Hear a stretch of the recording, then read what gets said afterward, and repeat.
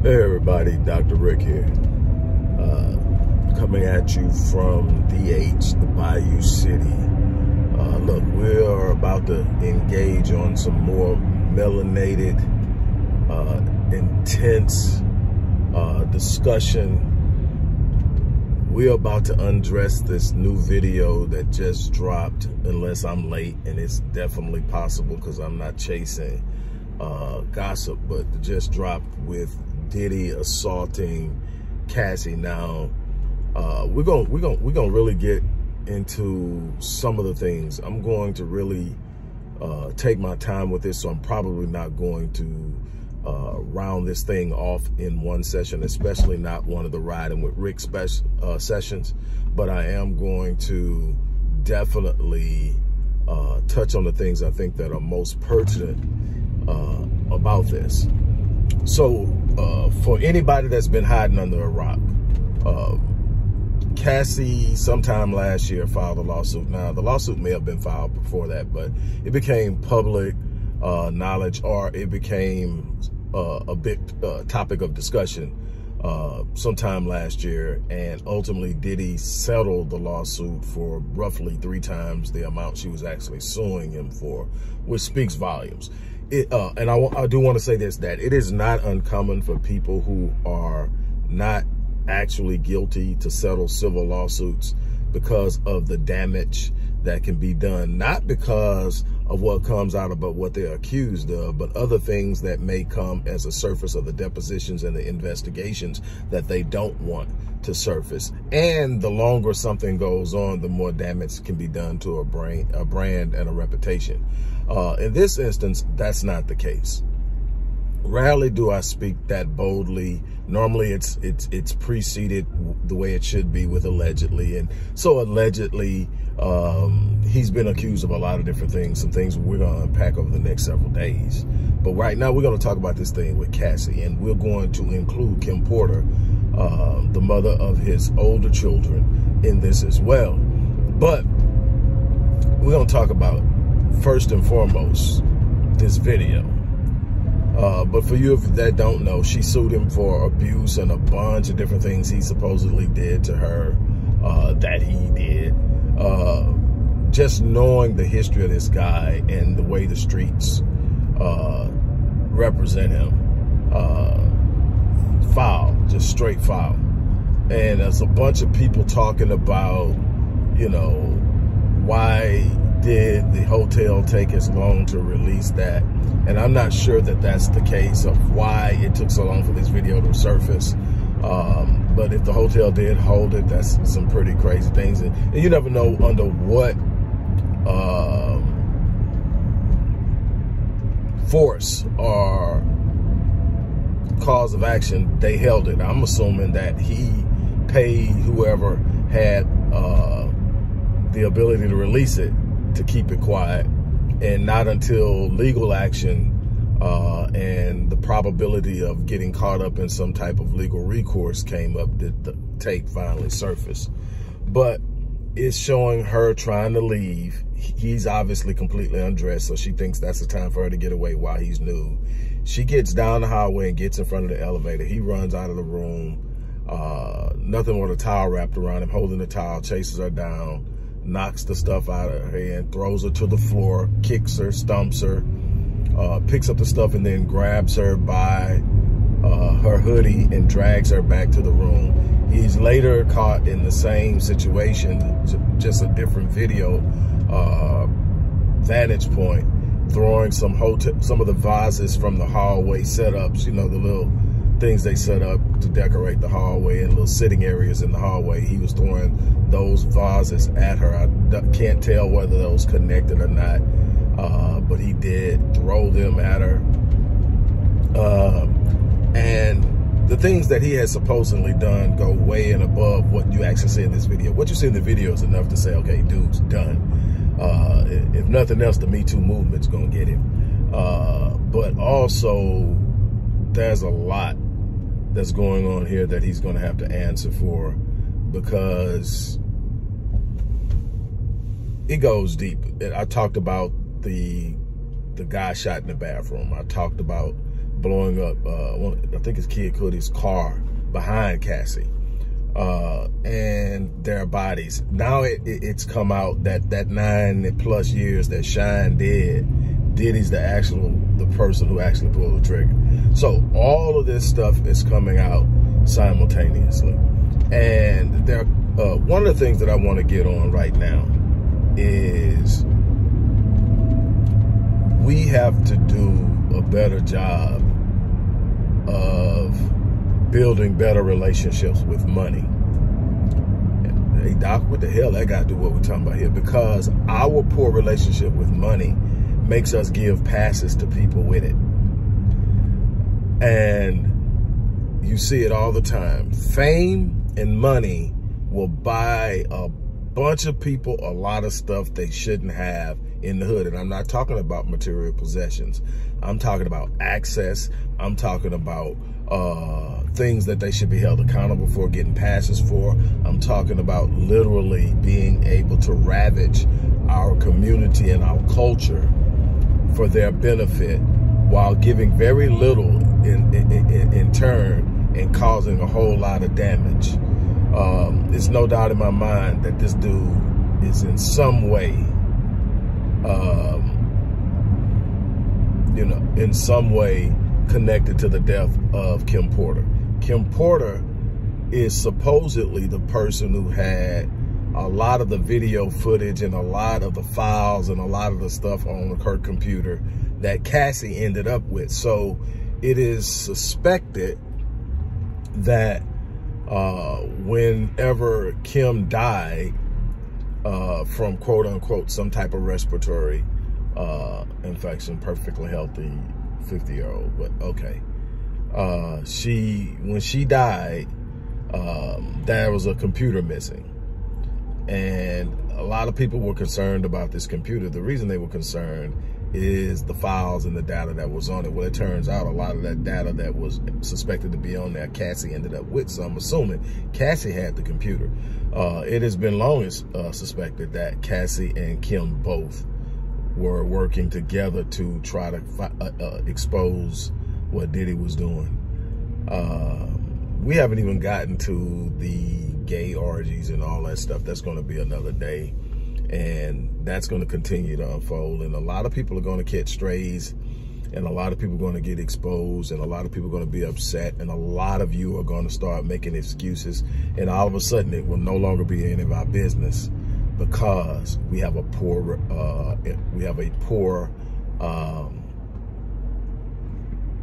relationship with money. We approach money from a mindset of lack and scarcity. And because we don't see how we can have it because we think there's not a lot of it. There's no abundance of money. There's no abundance of resource. So when we see someone with it, especially what we consider to be a lot of it, we tend to give them a pass. That's got to be something special about that person. However our mind works it out. The last thing, man, that's not many of us make it up there. Leave that person alone. Man, every time somebody get up there, somebody got to come. Look, my problem is get your paper. Please get your paper. Everybody ought to be trying to get paper, not for the material things. I've been there. I can tell you, compiling material things will not answer the deepest parts of your yearning. It's not going to settle your spirit. It's not. The things you buy will make you happy the moment you buy them, and from every day after that will diminish in its impact to have any positive influence on your life. That's my personal experience. That's also the results that I've gotten from numerous studies. This addiction to buying things and being a consumer never produces what it's supposed to do. It just simply leads to a repetition of poor habits. And with that being said, we have to look at this and say this. And I also want to say something else. There are a bunch of people that are routing up there, and I'm going to say some things that are going to upset some people and tick some people off in this. And it's going to be kind of over the place because there's so much that I've been sitting on. And I'll have time to organize my thoughts, and I'll come back and I'll lace this out in probably 3 or 4 videos over the next week. But right now, this stuff has to be said. Look, another thing that I see that I'm going to call out, because there's so much stuff caught up in this, there's so many microcosms within this one story that impact us outside of what we're seeing happen between Diddy and Cassie and Kim Porter. All right. There are a group of people out there that are actually upset for for Cassie, because she's a light-complected, melanated woman who is racially ambiguous to some extent. Now, if you know her background and who she is, you can say, okay, she's one of us, but she's light-complected, and we have to admit and deal with colorism. We have to admit. But see, my thing is, we should be just as upset if she was as dark as Viola Davis, someone like that. That to me, and I've had the pleasure of being in the company of every complexion, and every sister has a beauty about her that is unique and divine, and I absolutely love my sisters. And I know that y'all guys can give us the business, and I know there are a lot of things that we need to address with you guys, but right now this is something I really want to touch on, is this thing, because I want the same, and Kim wasn't really a dark person, but she's darker than Cassie. Okay, but I want the same energy for all of the sisters out there to get in this. And this is why it's so important, because this is a microcosm. Second leading cause of death among black females between the ages of 15 and 44 is intimate partner violence and intimate partner homicide. And so that's a common thing. And so that's something that we need to deal with. That's something we need to talk about. And it just brings it to light, because now somebody famous is doing it, and it's somebody that a lot of us are really connected with. If you are over 45, let's just say 45, 46, this guy was around when you were probably really, truly into things. Like, you know, he came around in my probably late 20s is when I really found out who he was, and then on through it in the 90s and the 2000s. So I saw this guy grow a company, and you want to see that side. You want to see, hey, check this mogul thing out. You know, Master P sort of started that off. Well, actually, if we're gonna be honest, Russell Simmons and Jay Prince are probably the first two you really can talk about moguls that started it. But Master P probably blew it up the biggest at the time. And but here comes Diddy. Here comes, you know, Jay and all these other cats that are coming up and doing their own thing. So we're starting to see multi-millionaires, people making 9 figures in the music industry. And it's something big, but we're not measuring the cost. We're not seeing the backdrop or what's behind the veil. And so we see it, and all we know is they great businessmen, and nobody's taking away who's got what, who's a good businessman, who's not. What I'm saying is there's a way you play this game, and a lot of it has nothing to do with talent. It has nothing to do with business dollars. It's about understanding the dark side of that game, who you can get information on, who you can get, you know, stuff that you can hold, and eventually it comes back to hunt you. For a while, Diddy was untouchable. People were taking cases for Diddy. Stuff was being pushed under the rugs. It would be talked about, and then it would be gone. Here's a video of this guy obviously abusing this person, and the way it went on, they're passing rooms, so multiple people had to hear it and report it, and so it was known what was going on, and we're just not seeing this. Now, she talks about it, and the thing that's gotten me too is, if you read the sworn affidavits in the lawsuit, what you see on this video don't even come close to the shit that this dude has done to this woman. So, and anybody knows me, I'm about protecting the women. Not that I'm perfect, but I'm never gonna put my hands on a woman. I didn't cheat in my marriage. You know, I mean, just things that to me matter, but it goes deeper than that. And I don't want to make it seem like, you know, it's just a couple of things. But the one thing you cannot do is be a person that makes a woman afraid to be in your presence. If you watch the video footage of him in public, whether it's on a red carpet, whether it's at the premiere of something, and you're watching him, watch her body language, watch how she's behaving with him. And I don't want to hear, because I know all the stuff. I've been doing this for so long. I know all the stuff for the people who are going to be apologists for this dude. You know, they do it. I don't give a damn about what they do. The reason where we at right now is because sick motherfuckers do what they do. So don't tell me what they do. We're supposed to be operating at a higher frequency. We're supposed to be operating at a way that we can access things in our life, in our spirituality, in our mentality, in our power that gives us what we need to overcome this oppression that we're living in. So in that sense, I'm not trying to be like them. And that's one of the biggest problems we have, is because he reminds you of them because he's a billionaire. And when you normally think of a billionaire, you think of a white person. So, hey, he's a billionaire black man. So, hey, leave him alone. No, the fuck, I'm not going to leave him alone. And I hope if I do something that somebody sits up and says, hey, man, what you're doing ain't good. And we're not talking about an accident. We're not talking about a mistake. We're not talking about I mean, a bunch of different things. Stuff happens. Again, I'm not perfect. I've made bad business decisions. I've made a bunch of different things, but I've always tried to correct them because that's what it was. It was a bad decision. It was a mistake. I misgauged. I missed it. So I'm going to do the best I can to make it right. This isn't what's happening now. This dude is leaving a trail of disaster and destruction. He took his kid's mother from him. He's watching, and you got to understand that kids aren't stupid, especially at the age these kids were when their mom died, and all the things that they're seeing unfold before them now. They sit up and they're looking at this and they are realizing who their, you know, who their dad is. And there's got to be a sense of loyalty to him. He's their dad. But at the same time, they got to be thinking, what happened? And all of that. But anyway, that's that part. So miss me with the, you know, the whole we pulling down a black man thing, the whole thing like that, because nobody supports black men. I just did a thing with black men last night. Nothing but black men allowed. We did a whole thing. I do it the third Thursday of every month. And so I'm all about elevating black men. I want us to eat. I want us to eat heavy and hard.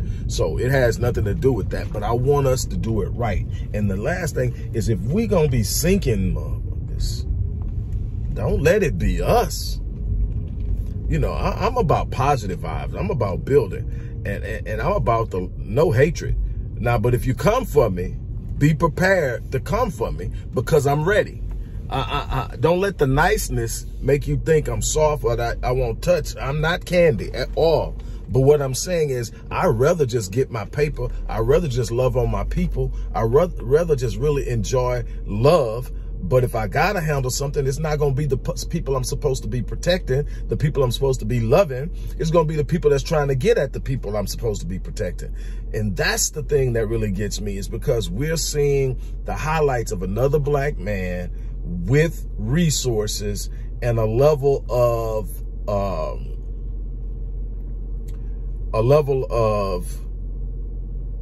access that most of us don't have. And instead of representing us and being something that we can sell our kids, that's the kind of guy you want to be, because that's who they're going to see the most. They're sitting up and doing all the things that I consistently teach against, I consistently write against, I consistently lecture about. And so, yes, I'm going to speak on it. It's a horrible thing. And don't get me wrong, I'm about forgiveness. But at some point, you see a pattern. The pattern is, I burn people and I keep it moving. I got some real dark ways and I do what I gotta do. You know, I thank God that when Shine got out, he got the hell away from here. Went to Belize with his pops and, you know, was working and doing some things in politics. And, I mean, he's that dude over there. His dad is the prime minister of Belize, so he's over there doing it. But I'm glad he got away and didn't try to reconnect with none of this stuff. He did what his loyalty told him to do for Diddy. He bit the bullet. He did. He gave up 9 years of his life. Come to find out, he didn't fire the shot. But hey, it's a bunch of stuff that's going to come out when you start to really, truly look at it. But I suggest those of you who want to support this dude, go read the affidavits that have been filed. And yeah, these are, until proven, only accusations. But, you know, somebody accuses of you of something one time. That could be somebody lying. Somebody accuses you the second time. That could be somebody just sitting up and seeing that your name is out there and people might believe them, so they jump on the bandwagon. But when receipts start rolling in consistently and it's the same type of behavior, then you have to sit up and say, what the hell is going on here? And that's what I'm doing right now. I'm saying, what the hell is going on? I'm gonna dump this right now. I'm gonna jump off. I got some things I need to do, but I had to at least touch on that. I'm gonna come back and I'm gonna iron a lot of this out, press it and make it more lucid and congruent. But it's so much going on over so long of a period of time that it's all rushing to my head at one time, and it's like mad crazy.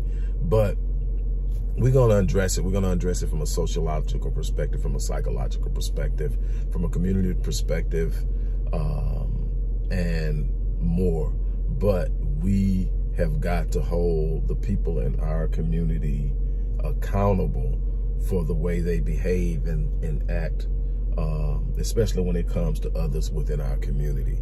And that's it on that. So I'm gonna jump off of here and I'm gonna let you guys do what you do, and then I'll get back.